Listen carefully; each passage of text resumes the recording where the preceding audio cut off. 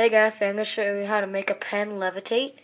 As you can see, I'm doing it right now. So here's what's not doing nothing to it. So as you can see here, I'm holding my wrist to give me a magnetic power.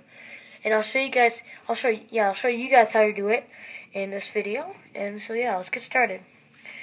So yeah, first you show the audience, or if you're just doing it in front of your friend, that you say, I'm magically gonna make a pen levitate.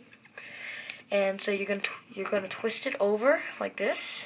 Okay? So when you do it, you're gonna take the other hand, put a finger right here, don't let your audience see you do it. Do it at the last second, and then here.